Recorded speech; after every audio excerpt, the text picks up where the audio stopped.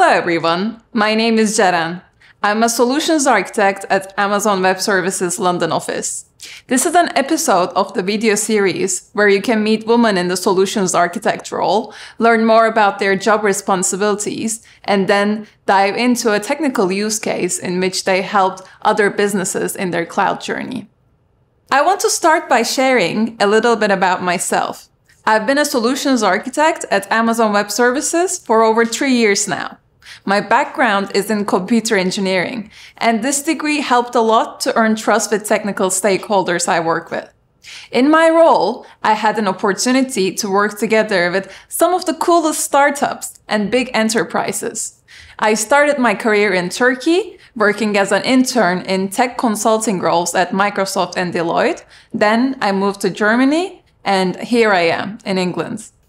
In AWS, there are different flavors of solutions architect role, such as specialist SA, partner SA, account SA. I'm an account SA. I work with a subset of software as a service companies in UK, helping them with their cloud journey. Sometimes I design systems from scratch when there is an IT migration or modernization case. Other times, I provide recommendations for optimizing existing cloud workloads to make them more performant, scalable, secure, and reliable. To achieve these goals, I perform architecture reviews and understand where the customer is today, what are their pain points, and where they want to be.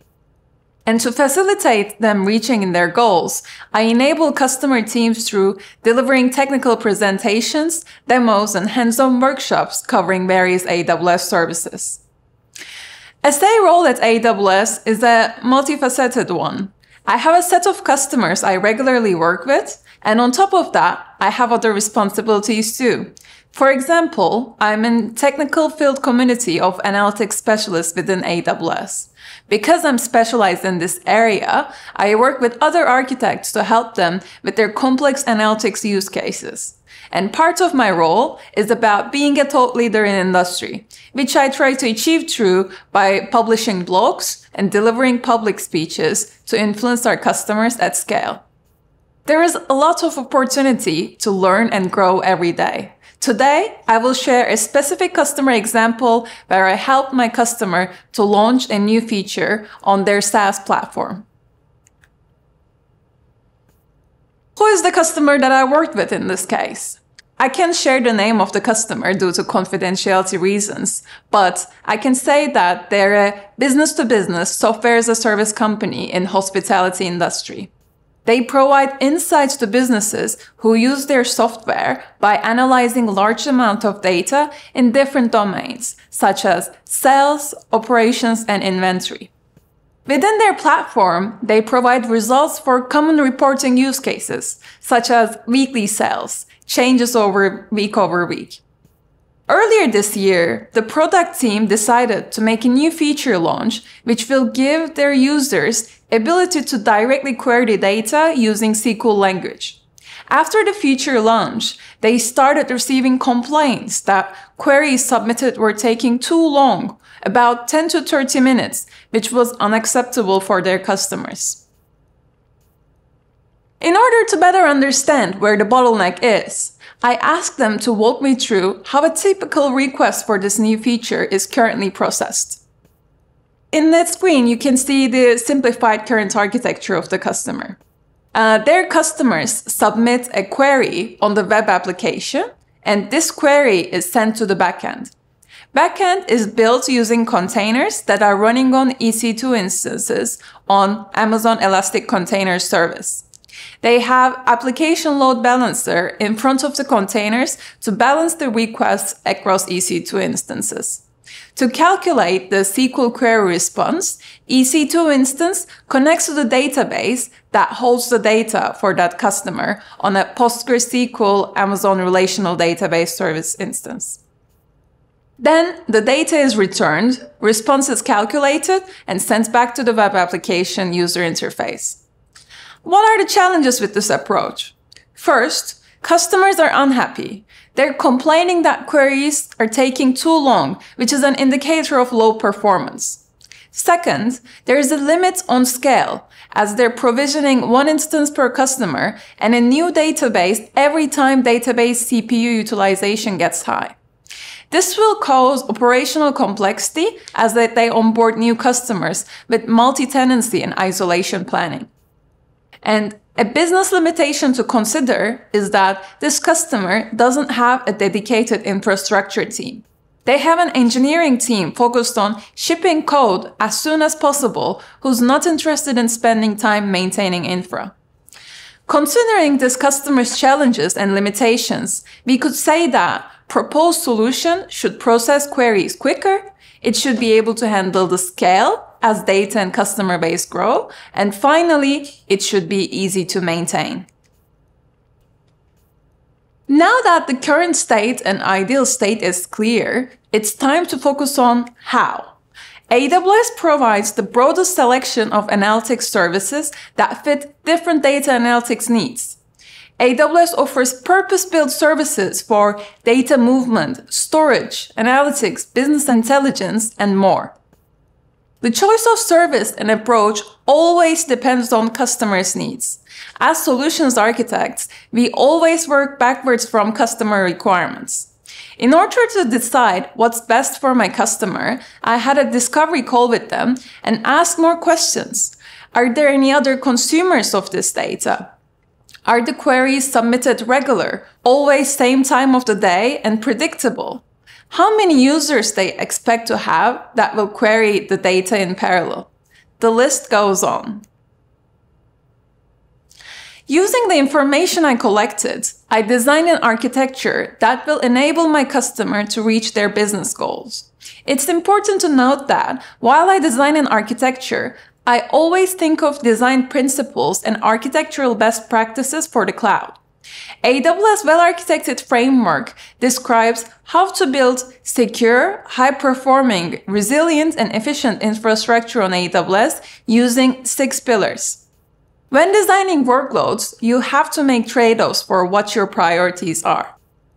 Well-Architected helps you to understand those trade-offs and the decision-making behind them.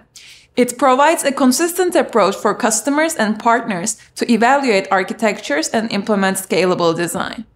Before I propose a solution to my customer, I made sure that the architectural proposal is secure and reliable and aligned with AWS best practices. Let's take a look at my proposed architecture now. In this case, what I recommended the customer is to adopt Amazon Redshift, our managed data warehousing service. Customer was initially using RDS relational databases for storing transactions, such as sales and orders. However, with the new feature launch, their requirements evolved. Now, they need an engine that is designed for analytics and querying on large amounts of data. While relational databases are optimized for high concurrency requests in real time, they're not built to handle complex queries in large volumes of data. By using Redshift, customer will be able to handle the same queries quicker than RDS. By adopting an OLAP data warehouse while keeping the OLTP database, allows customer to take advantage of the strengths of each type of engine and avoid performance issues that can arise from using the wrong engine for a request. Using AWS Data Migration Service, customer could migrate the existing data in relational database to Redshift and then keep the both data engines in sync using ongoing replication and change data capture. The second key change in architecture is modernizing the database from RDS to Aurora. Aurora provides better performance and scalability over RDS with less maintenance because it uses a distributed storage system that automatically scales up or down based on application needs. Aurora is designed to deliver high performance and low latency, even for large-scale workloads. So, as my customer grows, this architecture will continue to serve them. To be an effective solutions architect, I put myself in my customer's shoes and think of what questions I would ask based on my priorities and concerns. How to migrate data and keep data sources in sync? What is the effort involved in managing Redshift and maintaining it? And more questions around the maintenance of it, the cost controls, and the integrations with other services. While I explained my proposed solution to their problem over a meeting, I made sure I addressed these questions before they even ask. I think this is a good technique to use our meeting time the best way and remove any roadblocks in further experimentation. There could have been other approaches to remediate their performance issues, such as using RDS read replicas or using only federated query feature in Redshift without moving the data. I had also explained why the architecture I proposed was more superior to other architectural approaches in their use case. Let's take a step back and see the flow of engagements with my customer from a high-level view. During a conversation, customer had mentioned the problem they had with this new feature launch and customer complaints due to slow query response. To better understand the situation, I had a discovery call with engineering team and asked them open-ended questions to get a complete picture of their data strategy. I also explained how Amazon Redshift Data Warehouse could address some of the challenges they had. A key decision maker for the data strategy in my customer's business was the CTO. I had a meeting with him to walk him through the proposed architecture and demonstrated how they could see the business benefits of adopting a cloud data warehouse step by step. After the meetings, my customer was convinced to try the recommended approach to see if they'll get the performance benefit. Following that, together, we decided on a scope for proof of concepts, defining goal and the timelines. After the proof of concept development and trial is complete, we did benchmarking to see how the performance had changed before and after. Customer was happy with the proof of concept results, hence now my proposed architecture runs on development environments in process of moving to production. Benchmarking results showed 90% increase in query speed. Seeing the performance benefits, customer fully adopted Redshift in their development environment in less than 2 months since the beginning of our first conversation.